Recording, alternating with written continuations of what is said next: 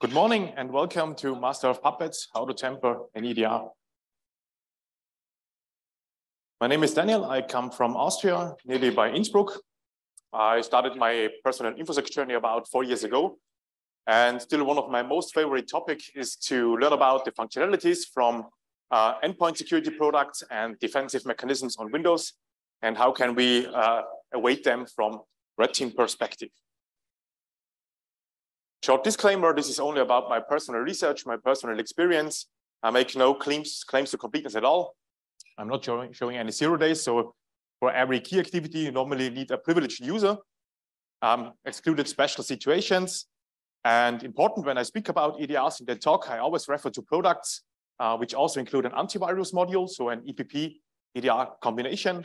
The shown strategy or techniques applies to multiple products on Windows. And I want to keep everything vendor neutral. Okay, today we take a closer look at the MITRE sub-technique impair defenses, disable or modify tools. And we try to find a way to disable the main functionalities from an EDR by tampering specific components. But we want to achieve that without relying on an uninstall password or token, uninstalling the product in general, or using the Windows Security Center. The first step, we take a closer look at the EDR Windows user space and kernel space component. We want to better understand the functionality, and also we want to better understand the relationship between the components in user space and between the components in user space and in kernel space. And in the second step, we try to use that gained knowledge and try to find a way to tamper the EDR and permanently get rid of antivirus capabilities, mostly prevention based on user space API hooking and kernel callbacks. We also want to permanently get rid of EDR capabilities like detections and collecting telemetry, also in case of API hooking and callbacks. And we also want to permanently get rid of EDR web console features like the host isolation feature, which can be used by the blue team to isolate your compromised machine. So what is API hooking described in a few words? You can imagine it like a proxy on process level, which means that the EDR uses its own hooking DLL, injects this DLL into the address space of a process, and set a hook in form of a jump instruction on specific APIs, mostly native APIs in anti-DLL. And by this hook, the executed code in context of the hooked API gets redirected to the EDR DLL. And by this, the EDR has the possibility to analyze it in real time and to make a decision, okay, is the executed code malicious or not? So imagine you have the following scenario. You were already able to get initial access by a phishing mail or similar, and you were also already able to escalate your privileges to a privileged user by using an exploit or a misconfiguration. And by having a look at the process structure on a compromised machine, you see an additional open useful user session from another user. So we can try to dump LSAS, or we also can try to steal the token from a respective process from the user in another user session. In my scenario, I tried a few different techniques and few different procedures, but the problem was there was a very tough EDR product installed. And I created at the end simply too many alerts and was isolated by the blue team. And that was reason enough to dig deeper into that area to learn more about EDRs on Windows and how can I tamper it. For sure, if you already have achieved admin privileges, you can try to simply uninstall the product. But normally this shouldn't be possible if the blue team has done his homework correctly, because you need an uninstall token or password. And despite you have achieved admin privileges, most well-known EDR products can still be very annoying. Okay, so in the first 3 steps, we take a closer look at the EDR user space component. And in the first step, we start with EDR processes. So normally EDRs initialize their processes in the system session as protected process light, which means that even if we have achieved system integrity in user space, we are not allowed to directly terminate a PPL process. But as we know, in the meantime, there are several different ways how we can try to deal with PPL processes from red team perspective. And one way could be to use a vulnerable device driver to get access to kernel space. So you can more or less bring your own vulnerable device driver, like the MSE Afterburner driver. And by this, if the driver is loaded, even an unprivileged user in low integrity or medium integrity has now write access to the kernel space. And in context of protected processes from EDRs, we can use that to attach to the eProcess structure from the process, temporary patch PPL, and then disable or terminate. They no longer protect the process from the EDR. So there are several different tools which you can find on GitHub, like PPL Killer, which uses RT-Core 64 driver, or you can also use Mimikatz, which bring his own vulnerable device driver. Also an interesting observation, depending on the product, it can work when you are able to execute Process Hacker in a privileged way. Process Hacker brings his own device driver, and depending on the product, you can directly terminate a protected process in the system session.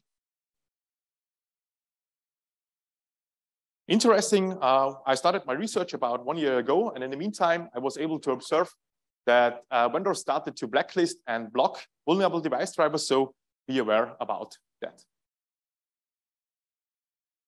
Okay, so the tools which we see before, they all rely on a third-party driver. Another interesting possibility is to use the tool Backstep. Instead of relying on a third-party driver, Backstep uses the Microsoft Sign driver from Process Explorer. But in the end, it doesn't matter which tool you use, because normally, if you also were able to kill the process from an EDR, normally this termination is only temporary, which means that the process gets restarted and again, no matter how often you will terminate the process. And even between the gap when the process was terminated and gets restarted, depending on the product, it can be about 30 seconds or at least a minute. Even between this gap, I was able to observe that the main features from the antivirus module and from the EDR work normally. So derived from that, in my opinion, the only terminating the EDR PPL process is not a solution, and it's much too less to really get rid of an EDR on Windows. Because of that, we go on. And in the second step, we take a closer look at the EDR services. So we have to identify the service from the EDR, which is connected to the EDR PPL process. And for my understanding, the EDR user space service and the process together build more or less the EDR user space component. And by having a look at the recovery tab from the service, we are able to identify that the service is the component which is responsible for restarting a terminated PPL process. So we started in the first step. And similar to processes, even if you have achieved system integrity, you're normally not allowed to pause, stop, or disable a PPL service. The reason for this is that normally EDRs use in kernel a component which is called an ELAM driver, and by this they initialize their own service in user space as a protected service. And at the moment, there is no way to directly pause, stop, or disable it. Okay, so in the third step, we take a look at the EDR registry keys from the user space component. So we have to identify the reg key, subkey, or entries from the EDR user space component. And there are two interesting entries, the launch protected and the start entry. This talk, we will focus on the start entry. So by the start entry, we can have influence on the initialization behavior from the EDR user space component, which means if it would be possible to change the value 2, the default value 2, which is equal to autoload, to the value 4, which is equal to disabled, it should be possible to permanently disable the EDR user space service, the initialization of the EDR user space service, and furthermore, permanently disable the EDR user space component. But similar to services and to processes, even if we have achieved system integrity in user space, and we should have full control over the keys and the subkeys, normally it's not possible because of tamper protection to make changes to the start entry. And depending on the product, you probably create an alert in the web console of the EDR. That was also one of the problems on my side. And the blue team was informed, and I was isolated from the machine. So what's the interim status until now? We learned a little bit about the relationship of the user space component from EDR processes, services, rec keys.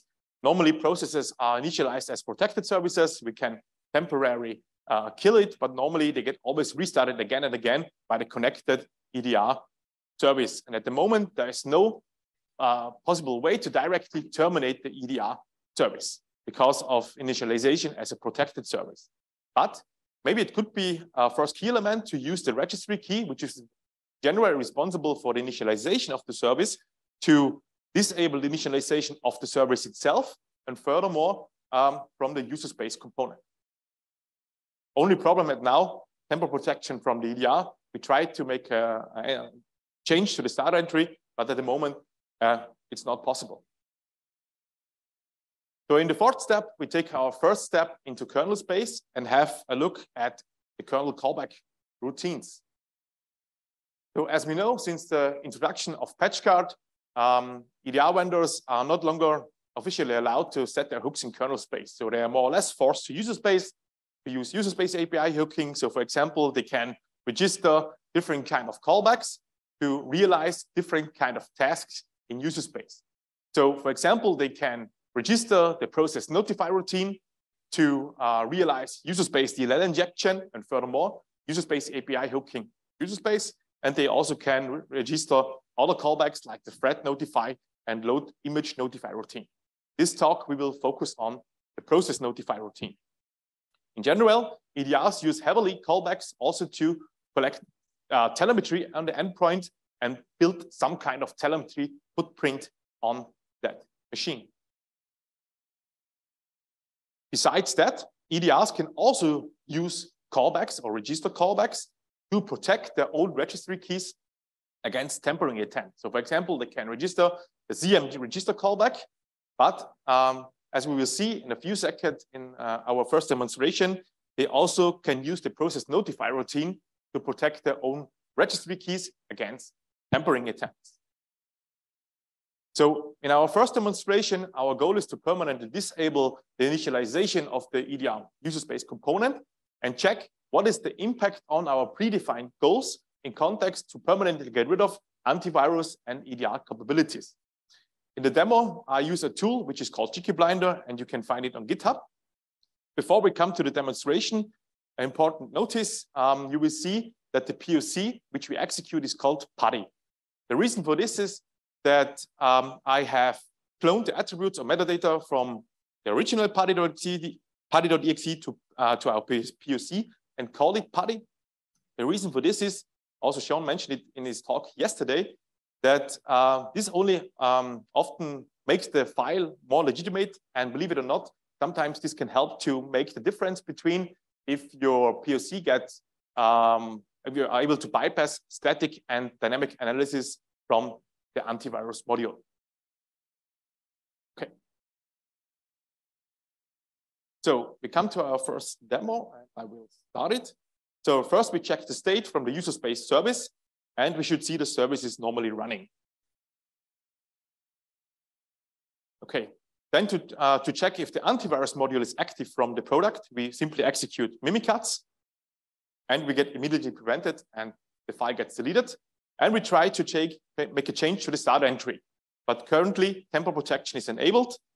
And depending on the product, we have now created an alert in the web console. So now we will use the POC Cheeky Blinder, which is here called PuTTY, to list the registered process notify callbacks.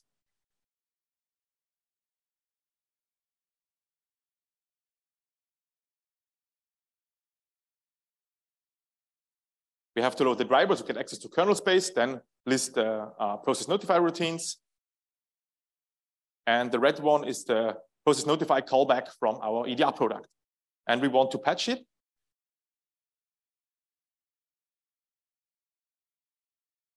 And now it should be possible to make changes to the start entry. So we have, after patching the callback, we have to reopen the registry.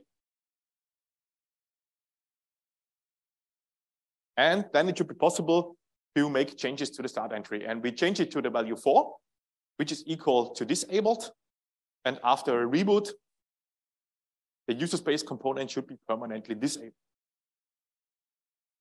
And then comes the interesting part, because we want to check the impact on the antivirus and EDR capabilities. So I make no cut between the reboot, so it takes a little bit time. Till the machine is back online.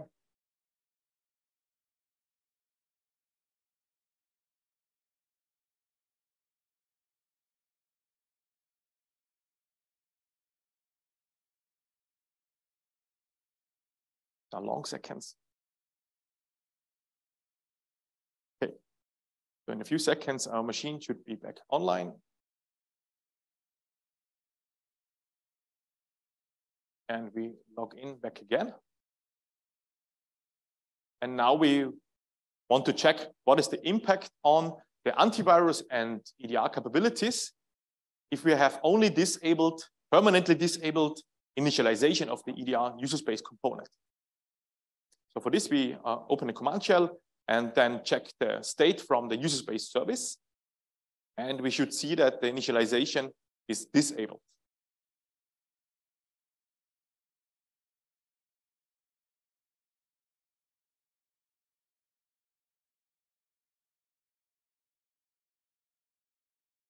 Exactly. So service is stopped.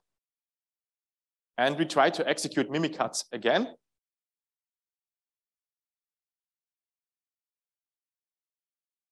Registry. First we open the registry, I think. Yeah, start and reset to 4. So it's disabled. We execute Mimikatz. But despite the user space component is disabled, Mimikatz gets still deleted and prevented. And even if the user space component is disabled, the blue team can still use the host isolation function to isolate our compromised machine. So we will isolate the machine. In a few seconds, we will lose our RDP connection to that.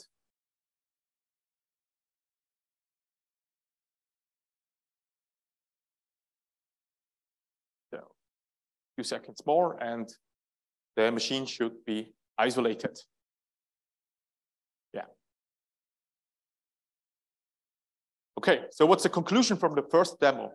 We saw if we are able to bring our vulnerable device driver, we can get access to kernel space if we have the privileges for it.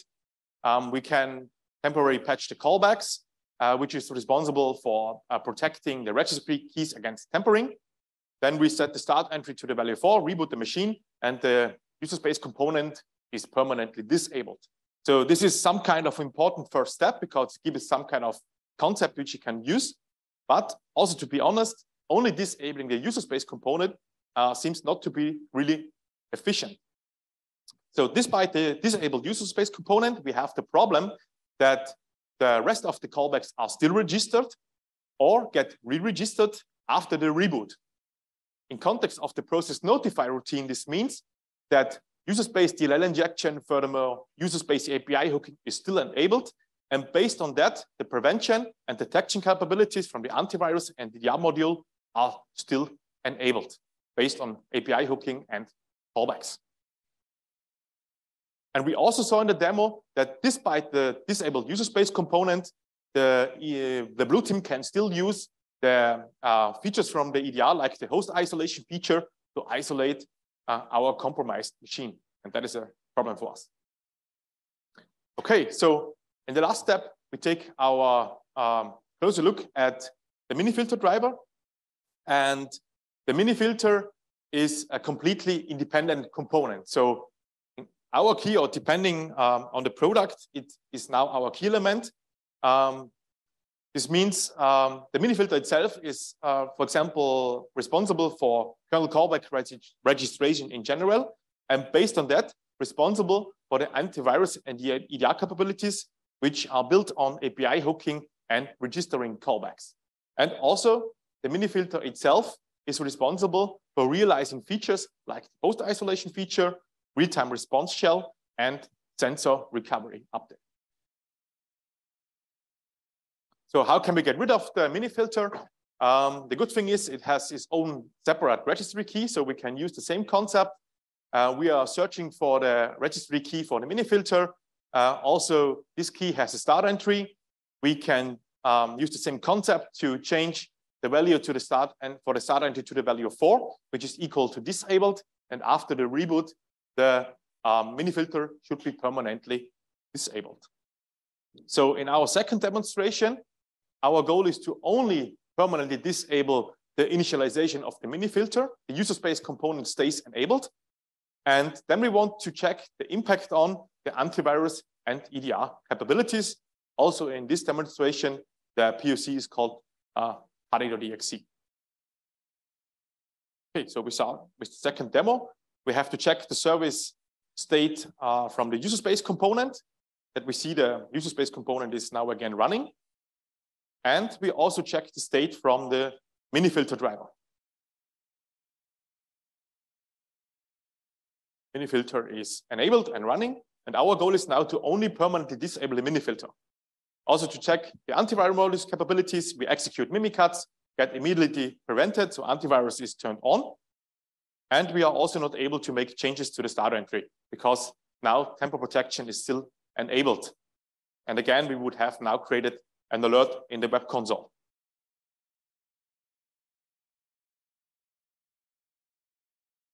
So again, we use our POC cheeky blinder, which we have called PuTTY in this demonstration. We load the driver to get, again, access to kernel space, write access, and then list the registered process notify routines on that machine. And again, the red one is the process notify routine from our EDR product. We remove the registered callback. And again, then reopen the registry and change the value for the start entry to the value of 4, which is equal to disabled. And again, we have to do a reboot. Also in this case, I make no cut, so it takes a few seconds.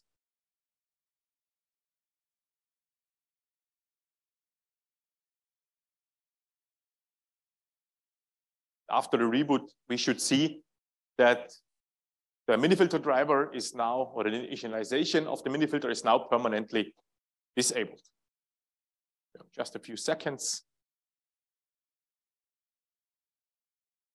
Then we open the Windows Security Center, and at the end of the demonstration, we should see that now the product is no longer able to register in the Security Center. We also want to open a command shell and check the state from the user space and from the mini filter.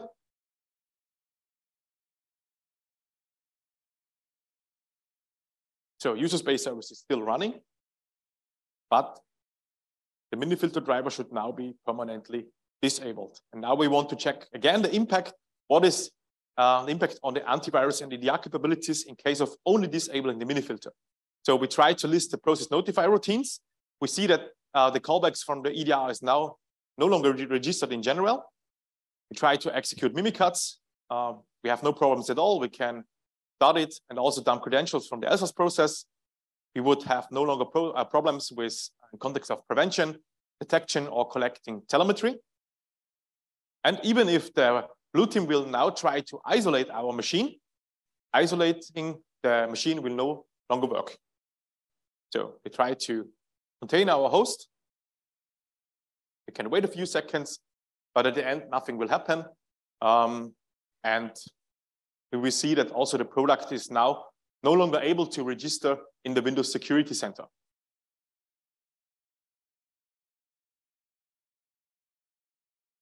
Few seconds more.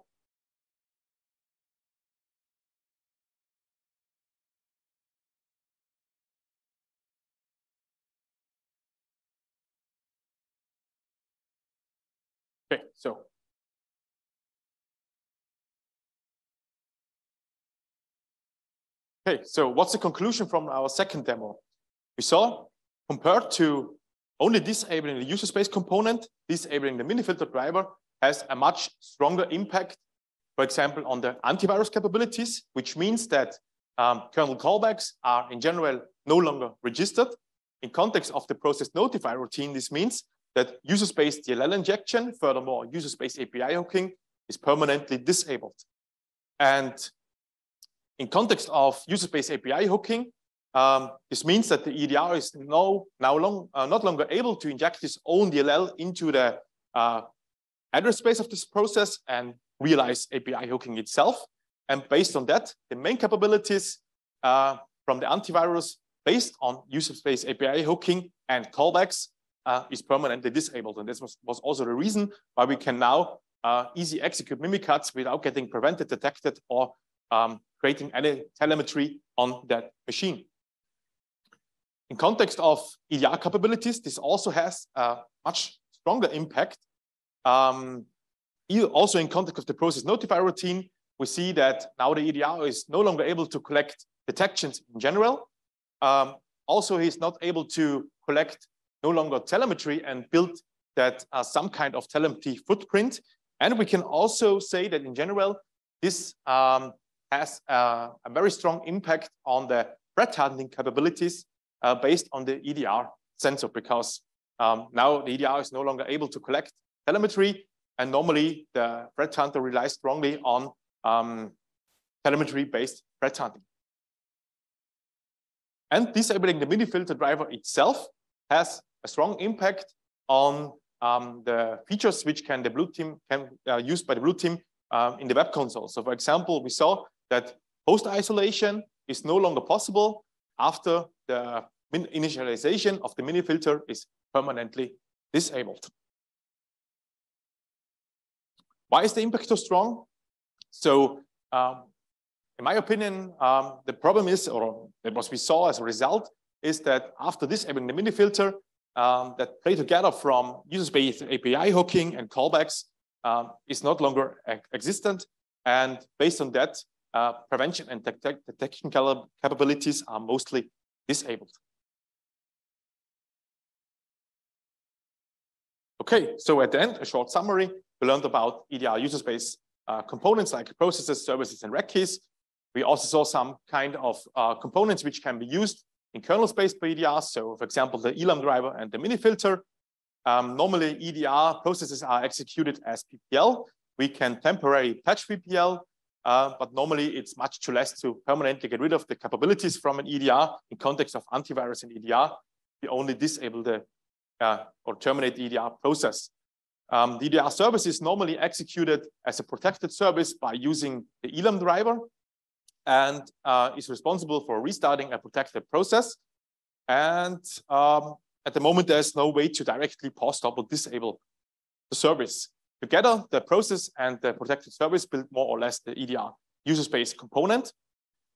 This by patch guard, EDRs can register callback or different callbacks to realize different kind of tasks. So, for example, they can register the process notify routine, kernel space to realize user space API hooking in user space. And normally, the registry keys are protected by the Tamper protection from the EDR. So we have to identify, or we can use a vulnerable device driver to get access to kernel space. After the vulnerable device driver is loaded, also an unprivileged user would now have write access to kernel space. We can patch the responsible callback, which is responsible for the Tamper protection, then make a change to the start entry to the value 4, or is equal to disabled, and by this, the initialization of the user space component is permanently disabled. This was a good first step, gives us some kind of concept, but we also saw that only disabling the user space component has not really a strong impact on our goals, which we want to reach in context of antivirus and EDR capabilities. For that, EDRs use a completely separate component, which is called the mini filter. So in kernel space, and is responsible for callback registration in general. And product dependent, it could be that the mini filter is our key element to permanently get rid of antivirus and EDR capabilities. So we can use the same concept to change the start entry, temper the mini filter, and we saw that disabling the mini filter has a much stronger impact on the prevention and detection capabilities from an EDR at the end. In my opinion, this is not really a vulnerability from an EDR. So it's we have all more or less to play on the same rules on Windows, and we can also use that concept to which can the EDR vendors to protect their systems. So we will use it to to unhook it or unregister it and permanently get rid of that capabilities. When you want to try this at home, create your own lab, set up a virtual machine with Windows 10 Pro or 11 Pro. You can use different kind of tools. If you have access to a business EDR and you are allowed to do it, try it with the EDR. You can also use a free antivirus solution. For sure, you then cannot try the impact on the EDR capabilities, but still you can a little bit research on the antivirus capabilities. I also wrote a small blog post about my presentation. Also, I can highly recommend to visit the course from Rastermaus about driver development. So this course was also really helpful to understand the last things, which was unclear on my side. At the end, thank you for listening to me. And if there are any questions, feel free to ask now or later on. And have fun with the rest talks of the conference.